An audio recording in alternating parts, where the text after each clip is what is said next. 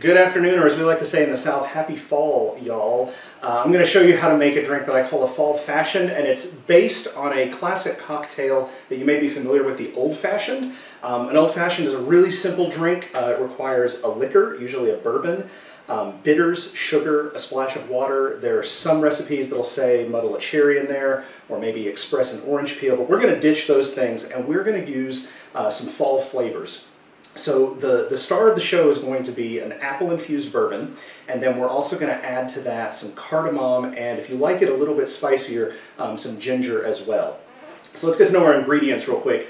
The first thing you need is a bourbon, and this is a drink where the bourbon does matter. So if the rule of thumb is if you would not want to sip it as it is, you don't want to put it in your drink because the flavor of the bourbon is really going to come through. It doesn't have to be a super expensive one. The one I'm product placing here, and I swear I'm not getting any money from them. I wish I were getting like infinite supply of their bourbon. Four Roses is one of my favorites. You can get a 750 milliliter bottle for like $20, $25, so it doesn't have to break the bank. And to make an infused bourbon is really easy. The only trick is you got to be patient. You gotta take a little time. So in this case, you're going to take a few apples, like 2 or 3 apples, chop them up, and put them into a mason jar. And then top that off, and I'm not going to do it here because I've already done that, but top that off with bourbon and seal it up and let it sit for at least a week. You could even go like 2 or 3 weeks, you know, if you want to. Every day or so, give it a good shake just to make sure everything's mixing in. If you want to add some other spices, you can. I have a friend who does this where he will add cinnamon sticks and nutmeg. But if you're going to add spices, do that in like the last 2 or 3 days because cinnamon it's really aggressive in how quickly it imparts flavor, and you can get too much too quickly if you're not careful. If you do not feel like taking the time, or you just don't care to make your own infusion, you can find some apple-infused bourbons and whiskeys. I've got a couple right here that I picked up yesterday. I have not tried them. I just brought them for demo, and I'll give them a try later. But most of the major producers have these now. There's even some smaller scale producers that have them as well. So feel free to look around your liquor store. Side point too, if you're wondering, you heard me say bourbon before and now bourbon or whiskey, and you're like, what's the difference between a bourbon and a whiskey, Sean?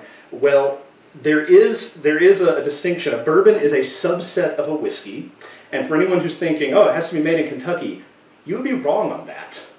Though most bourbons do come from Kentucky, the only geographic requirement is that it be produced within the U.S. What makes a bourbon really distinct is the grains that are used to make it and the way that it's aged. So you have to have at least 51% corn when you make the mash for the fermentation, and it has to be aged in unused charred oak barrels. So you can file that away for your next trivia night and maybe win a few points.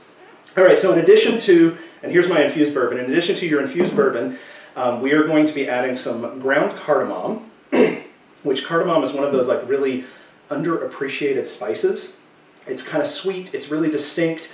If you want a game changer when you are going into Thanksgiving this year, add like a teaspoon of ground cardamom to your pumpkin pie mix before you put it in the shell and bake it. It will take it to a whole new level.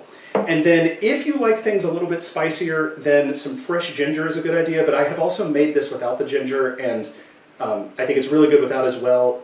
I love really spicy things, so ginger's in for me, but that may not work for you, so do what floats your boat on that one. And then of course we're going to need some sugar, and we're going to need bitters, and we're going to need some water.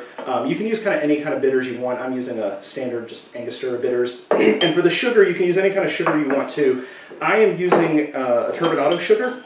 It's branded as sugar in the raw and the shelves, but you can use a plain white sugar. You can use a sugar cube. It's kind of a classic way to do it. I should probably move this away from the camera. If you use a simple syrup, that's fine too. Just don't add water if you use a simple syrup. So about a spoonful of sugar. I only measure if I'm baking. And then I would normally add the bitters next, but I'm going to add the cardamom just so you can kind of see how much, and I'll try to get it close to the camera. You don't need a whole lot. And like I said, I only measure when I'm baking, so I'm just guessing here. Yeah, that's about right. So it might be a little hard to see if you can. I may have to pick up the camera to show this. Let's see. So you can kind of see like that darker stuff in the middle is the cardamoms. That's like about how much you'll probably want. You know, more or less to taste as you prefer. And when you add the bitters, You don't want to drown it, but you do want all the sugar to be wet. So you can be kind of generous with the bitters. You want enough that everything, so you can see I'm kind of putting a fair amount. You want enough that the sugar gets really soaked in the bitters. And a splash of water if you're using regular sugar and not simple syrup. Don't need much. And if you are adding the ginger, I've already sliced mine up here, but you can see about like how much I'm putting in there. Add your ginger. If you don't have the ginger, all you have to do is stir and dissolve the sugar, but if you are putting in ginger, you want to muddle it. If you don't have a muddler, grab a pestle. If you don't have a pestle, what are you doing without a pestle? But go grab a spoon, just anything that will help you really mash it up. And what you're doing here is you're trying to extract all the juices and the oils and such from that ginger, really get the flavor going in there, and also dissolve the sugar. And this is going to take a moment because that sugar is pretty thick. Okay, that... Oh wow, I wish smell would transmit because this smells amazing right now. Add an ice cube or two. I have a fancy square ice cube maker that my sister gave me for Christmas one year. And then, oh, I want the infused bourbon. Take a shot of your apple infused bourbon and pour it over top. And then give it a little swirl. And you have a fall fashion ready to drink. So if you end up trying this, especially if you make your own infusion, please drop me a line. I'd love to hear about it. Salud. And that is really amazing too.